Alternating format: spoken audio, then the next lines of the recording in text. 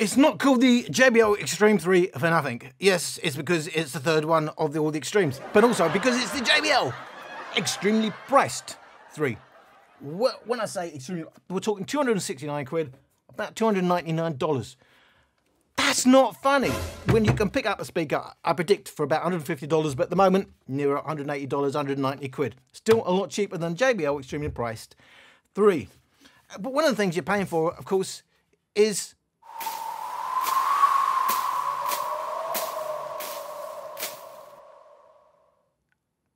$100 watts AC. Oh, hang on a second. Is it 100 watts AC? They're saying it's 100 watts AC.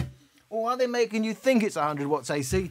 Because what they say is 2 times 25 watts RMS. Good, thank you. We want the RMS for the woofer. Plus. It says plus. It doesn't say and. It says plus. 2 times 25 watts for the RMS tweeter. That don't make sense. Now, we're seeing this a lot now from JBL and from Harman. I've suddenly become honed into it because it was an eye-opener what they were doing with the JBL, with the Boombox 2, which they're claiming 160 watts. And they're openly saying isn't 160 watts, it's 80 watts. And the people in the UK say they don't know why the people in the USA actually put 160 watts on the website. But they do, it's worse, because they're splitting it into woofers and tweeters, inviting you to add them up when you don't add them up. Because I guarantee you ain't getting 25 watts to the tweeter. Now, that's on there, what they're saying. They say 30 watts plus 10 watts. That makes sense. That suggests they are doing something that is correct, and that is correctly, you told me, you're good, my subscribers are good. You pointed out that, apparently you know, I'm taking this on faith, it's using a proper, and I'm saying proper, active crossover. When it's correctly implemented, okay, let's go. The woofers and the tweeters do get their own channel back to the amp, and you can split off the power like that. So I would say that's fine if they're claiming 80 watts, although they're not saying RMS. It's clearly not going to be RMS. It's going to be a peak, isn't it? Or a max or something like that. But however, that's legitimate. What isn't legitimate is pretending it's ever going to get 25 watts to a tweeter when there's 25 watts going to the woofer. This, to me, says this is a 50 watt speaker that they're inviting you to pretend is 100 watts on AC. I think at some point they do say 100 watts on AC, but the point is, what's the charger? It's 60 watts to the charger. So it's never going to pull 100 watts, is it, from the mains? So it isn't 100 watts or whatever they're claiming. It's at best 50 watts. They are saying RMS, so that's 50 watts with the mains plugged in. Probably 40 watts, but certainly less than 50 watts when it's running on battery, although it's not likely to be pulling that at any one time. So 50 watts at best, but I'm doing this on battery. So let's say maybe 40 watts versus, well, it probably is 40 watts versus 40 watts in the real world, but they're saying 80 watts. But let's stop getting focused on the watts. It's a nonsense what the industry, quite honestly, is doing. It's not even like the amps where they just creatively get different specs by, not telling you what load it's into and stuff like that, and how they're testing it. At all frequencies, stuff like that. How many channels driven, blah, blah, blah. They're not even doing that sort of thing. They're just blatantly giving you a number and leaving you to imagine what that actually relates to. So this is, of course, it's come from the might of JBL. They are the biggest sellers of Bluetooth speakers. And so this is an interesting one. 260, so this is half price, or nearly half the price, and I predict will be half the price as the price you will end up paying compared to a JBL Xtreme 3. What does it offer for that? So first of all, to match the volumes, I've already said in my first one against the XB43, this is a loud speaker. This goes loud. So 60% on that, I've got to play about 80% already on the JBL Xtreme 3. I'm already going +1 on the what they laughingly call the EQ in the app. And that means it's actually limiting about 70%. And after that, it's going to drop some mids. So if you just know, if you start pushing the bass in the app, it's going to cost you volume. But I'm playing fair. 1 EQ for all volumes. I'm still going to have to play this about 80%, even though it's +1. But don't think you suddenly got more bass than you would have had without setting that when you're at 80%. JBL Xtreme 3 at its extreme price versus the Soundcore Motion Boom Plus. No use trying when you live in black and white. I can take one more lie. Never thought someone could have so much to hide. We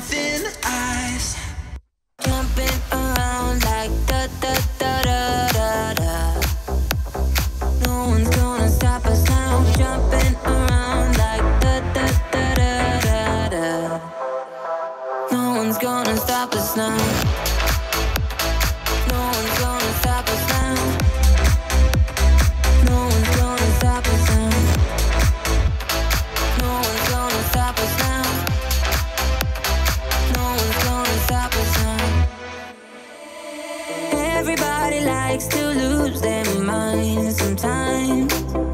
It's nice. Everybody feels a little broken inside, and that's alright. Sometimes you need someone to love you, even if you can't see their face. Sometimes you need an easy escape. What's hard if we stay in this place, jumping around like da da da da da da. No one's gonna stop us now, jumping around like da da da da da da. No one's gonna stop us now. No one's gonna stop us now. No one's gonna stop us now. No one's gonna stop us now. No one's gonna stop us now. So JBL Xtreme 3 overall has a slightly brighter nature. Upper mids and presence region is stronger, but then lower mids and the bass is simply not as strong as on the Motion Boom Plus. Overlay the original track. And the Xtreme 3 does have a more natural bass. We have pushed the bass on the Boom Plus, but also has an unnatural 13 kHz peak, which gives it an electronic kind of sound, at least to my ears. The difference in bass is huge. Overall, 5 decibels down in overall bass on the JBL Xtreme 3. Add that to 2 decibels more in the highs, and it's a very different sound signature. Even at matched volumes, there's way more power in the sound. It's a more powerful sound, and you can say the JBL Xtreme 3 is out-muscled. Even at this extreme price, you can ask what you're paying for. To be fair, it does still retain a sense of deep bass, but it's doing that because it's cutting out some of the mid bass. That allows you to focus more on the deeper bass, and you get a sense of the deeper bass. If it was, this is a nice speaker, but there are better options, I think, out there, a lot cheaper. But they don't have the JBL logo, and if you turn their logo to the left and the right, it doesn't glow red, and that's all we really care about, isn't it? Well, here's the thing. Small logo, big sound. Big logo, smaller sound by comparison. But indoors, it's still hard. I mean, you can still have a nice listen with that. And as I said, for me, personally, it's a hard listen. It's so aggressive. To me, it's quite tiring. But I can understand for a lot of you people out there, it's a no-brainer. That's going to be a better buy and sound better to your ears. But it's not. It's a divisive speaker. I'm going to keep saying this in future videos because a lot of you have come on and said you're the only one saying it like it is because you've said it's not. It's harsh and all that. But I'm not saying it's awful. I'm saying for me, it's not a speaker I'd listen to as a go-to speaker. But I can see why it's got a place. You just got to know where that place is. If you're playing party music, you've not got a trained ear. You don't really care about nuances in your tracks. You're not playing classical jazz, atmospheric music and stuff like that. I'm sure you'll love it because it'll go loud. Any speaker that's going to annoy your mum and the people in the house next door is going to be job done for you. But other people will say, they'll probably get a bit more out of the JBL Xtreme 3, which is not without issues. Awful, nasty, terrible. Why is it their 6 kHz peak? I think it was about 13 kHz peak. I haven't written down off memory. I know they do this on several of their speakers, so around 12 or 13 kHz. I still can't work out why they're doing it. I know it's, in theory, to give more air. It's into the harmonics already. So I don't really see the point. To me, it just makes it sound electronic. But hey-ho, that's they're going for that with their signature tuning. But it does do a reasonable dollop of deep bass. It's overpriced. I don't care what anyone says. This is, in today's market, even when it came out, but in today's market in the alternatives, it's a silly price. If that was where it should be, maybe the price of that, 190 quid, it's a fair deal. JBL are looking after their fan base, but at the moment they're milking their fan base, in my personal opinion, and they certainly are. I can justify that because they're telling you to add up the woofers and the tweeters. That ain't right. We're going to go to maximum volume. We already know this goes loud. The game, we've already given the game away, and I know all of you guys on loads of different videos because they've given this speaker to 1 million different reviewers. So I know you're getting lots of different opinion, and that's good. I'm not saying my opinion is correct. I'm just giving you my personal opinion. That's an honest one. A lot of you think that's a big deal. Isn't it amazing? Yeah, these days on YouTube, the fact that you give an honest opinion is a big deal. Thank you. That's where we are in the world. Anyway, maximum volume test. I think the girls with their nails done now.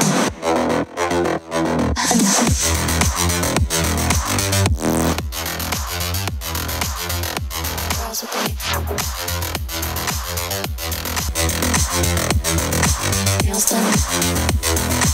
The girls with their nails done.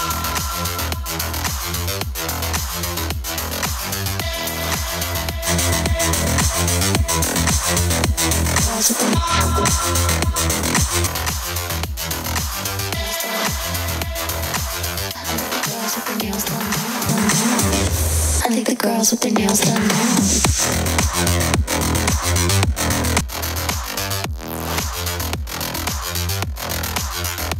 Girls with their nails done. Girls with their nails done.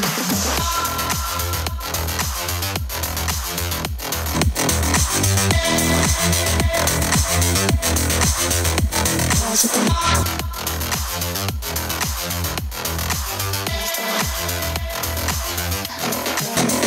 girls with their nails done now.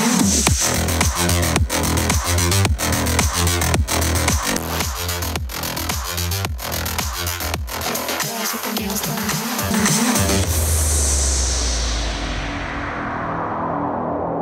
Maximum volume, only one winner, the Motion Boom Plus, 5 decibels louder, a decibel half in terms of peak.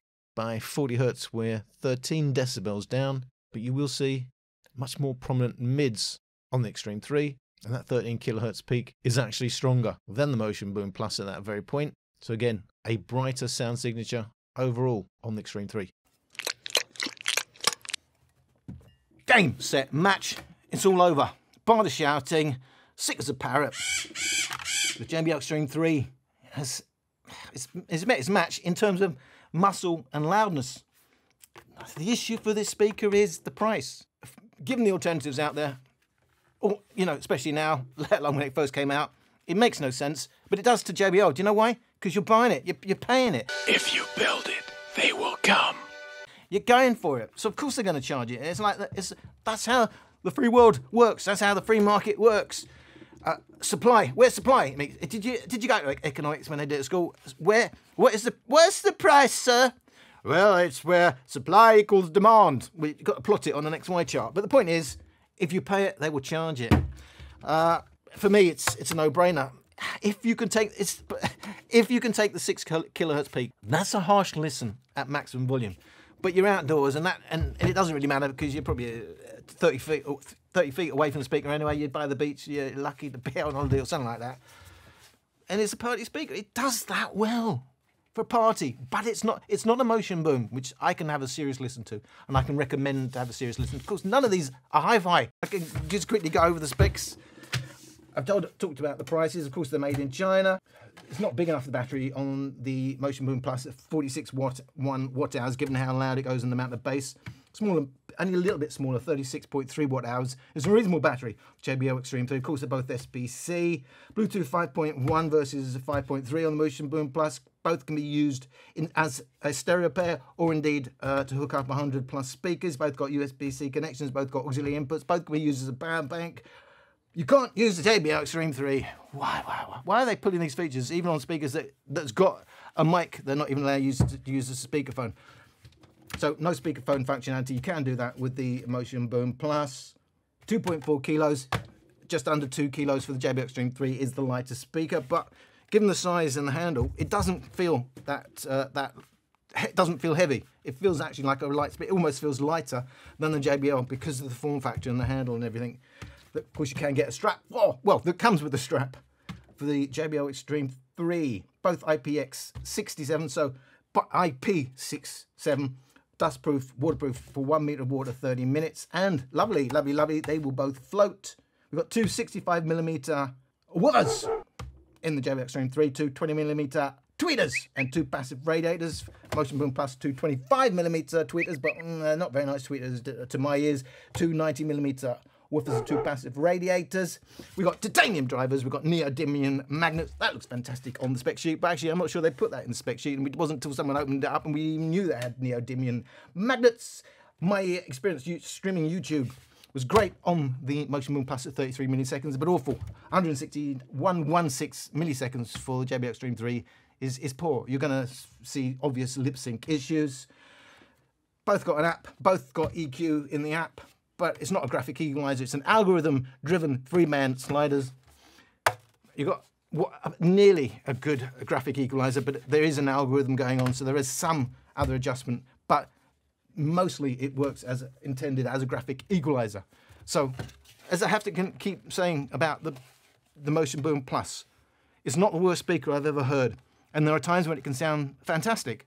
As a party speaker, bass-heavy tracks, that sort of genre, where it's all about being underpinned by the bass, going to sound great. There's no deep bass, but it masks that well with the amount of thump. And your ears can take the harshness of the highs, then you're going to find it's fantastic value, and you're going to be hard-pressed to beat that in terms of value. If you want something that's gentle on the ears and is multi-genre friendly, this ain't it. And there are times where, with the wrong tracks, it can sound awful. I'm not saying it's an awful speaker, but it's capable, because of its tuning and how it sounds, of sounding awful, especially with bright tracks and bass and light tracks. It ain't going to come off well. JBL Xtreme 3, it's a nice little speaker. But when you've got the likes of the Motion Boom and the Mifa Wildbox, how do they justify that price? It's all about the price. That's how I personally have to judge these speakers. It's just overpriced. If it was half the price, I'd say it was up there with the go-to speakers, but it isn't. It's well overpriced. There are better options at cheaper prices. That's been my roundup, and I hope to see you in another video. I ain't about that life. I ain't about that life. Ain't no project wife, got my logic right, cause I'm not your type. I ain't about that life. I ain't about that life. Sorry, ma, I ain't get it right. I'ma just live my life. I ain't about that. I ain't about that life.